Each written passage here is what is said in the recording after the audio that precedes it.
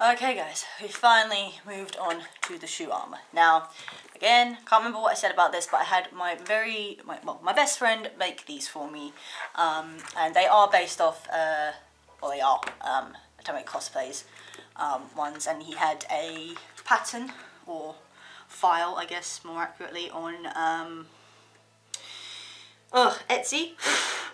And so I gave it to them and they did it, and it was funny because obviously they were showing me the process as they were doing it, and they were saying basically it shouldn't have been possible. Like, there were certain things about it, obviously I'm not a 3D printer expert, so I don't know, but basically, yeah, there were things about it that just didn't seem possible. But lo and behold, we actually got it done. Well, they got it done, actually, I have to give them full credit. Unfortunately, when they first gave it to me, I realised it didn't have enough screws and rivets, so they had to send it to me again. But honestly, the problem was it was this pivot bit, and obviously they gave me some test pieces and rough pieces just so I could work with. But yeah, these bits go inside here, and they're, because again, pivot, it's what makes the shoe like bend. But for the life of me, I could not get one side on each shoe. And then I realised the bend in the pivot was, they were all the same, so I think I had to have two going the other way. And when they sent that to me, again, I couldn't get it on, and I was literally there thinking, what am I doing wrong here? So essentially, I think it took about 4 attempts, so I took everything apart and started with the pivot bits, and I think that's where I was going wrong. Unfortunately as well, these bits, I think were incorrectly labelled, and even now I'm not fully sure I've got them the right way, but it's what works, because it seemed like if I used a certain one for the pivot bit, it was too thick, or basically it just wouldn't go on. I don't know what the actual issue was, but we're here now. We've managed to get it fully done, and at one point also I ended up breaking a screw because I thought I had the right one, so I tightened up the screw inside. Unfortunately, obviously then I couldn't get it out, so I literally had to snap it off, and at that point I wasn't sure I had enough to go, but it's all good. So we've got both shoes done, and I can just show you, so if I take it off the shoe, it comes off really well. I have tried them on, I may even show the little test video here if I have it, and I can walk in them perfectly well. They don't even really move that much. Yeah, I was concerned though, because like I say, it doesn't have to like bend so much, like I'm not doing like a full thing, because these shoes are even like too big for me, so I don't think it moves too much when I walk anyway. So yeah, I think even if it is the wrong combination or whatever, it still works. And like I said, I tried it on, but I've tightened everything up now, and yeah, it all looks really good now. So now the next step is to paint it, or just make it look a bit better. So the idea is then to make it more battle damaged, and obviously the right colour. Now, originally I was worried about painting this, because I was like, I don't know if I have the right stuff. But lo and behold, obviously again for test pieces. So this is a spare piece I had. And what I did to this, I plasti dipped it twice. I used just some acrylic paint to just get like the scuff marks, and I varnished it. And as you can see, and this material is very bendy obviously, so this like bent even at its maximum. There is no cracking, no damage whatsoever, so that is like perfect result for me. So basically means I can just go straight in and do that. But first of all, to make some battle damage, I have to use my soldering tool for the very first time. I think I could use my Dremel, but I think it's going to be messy, and also, you know, I've got a soldering tool for a reason, so this is probably a good chance to use it for the first time. So what I'm going to do first is, and it's just going to be like scratches obviously and all that, so I think what I'm going to do first is map out where I want them, and then when I'm happy with that, I'm going to go in on my test piece, give that a few tests, like, you know, just get a feel for it, have a play around with it, and then when I feel ready, I will go in and do that. Once that is done, then I'm just going to prime the whole thing twice, like, because these rivets here also, they need to be gold. So yeah, if I just plasti dip the whole thing, I've done some tests on those as well. So they're quite a rough surface, so I thought about sanding it, but that didn't really work. So I think I'll either just go in, because once the plasti dip's on, it will make the surface a bit smoother. And then obviously like a couple of coats of just acrylic paint, it should look better. And also, again, unless you're scrutinising it up close, you're not going to see it. So it's just more for my kind of thing. And then I tried to put some quick seal on it just to smooth out the surface. That might still be an option. I'm still waiting on my test piece to dry fully to determine that. But obviously while I'm doing that, I can just work on it. So yeah, plasti dip a couple of times. Then literally go in with some acrylic paint, just scuff up some edges and all that, and then go in where the lines are just to highlight those.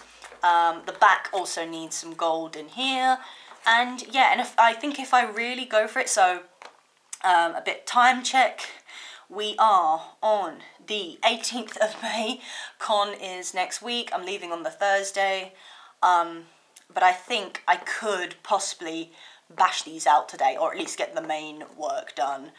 And then once they're done, Deku is near enough done. It's just some little bits and pieces I've got to do, but then the main bits will be done. So yeah, let's hope for that. But yeah, I'm a bit worried about using my soldering tool because I've never used it before. But ideally, it should be simple. It's basically just a heated up pen, and then you've got to just like go in with it. Obviously, you've got to make sure you're wearing all the right equipment. Like so I'm going to do it outside. Yeah, so wish me luck. Let's go.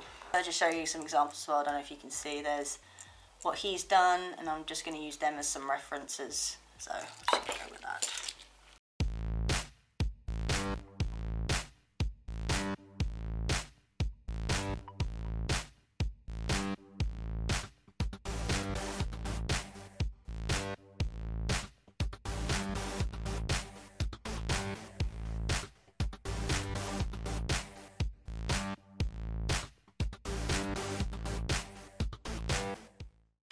Hey guys, I hope you can hear me. I've got my mask on, but basically this is the test piece.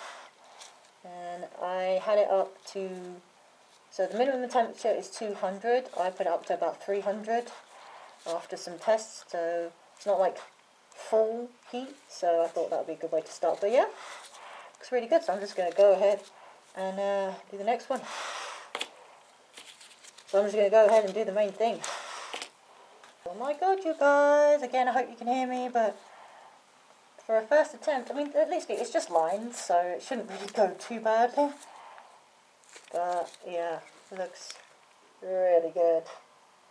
I can't wait to get it all painted and coloured up. Alright guys, there you have it. Just like simple little cracks and nicks. Cause, I mean, to be fair, I think because the armour's meant to be sturdy, it's like, you know, these are just like nicks and knacks, but oh, they look so good. I'm actually so happy. I'm just going to go in and cut some stray bits that I noticed while I was cutting away. Okay guys, this is the shoes after 2 layers of plasti dip, and look pretty good. So now I'm going to do the dry brush to silver on.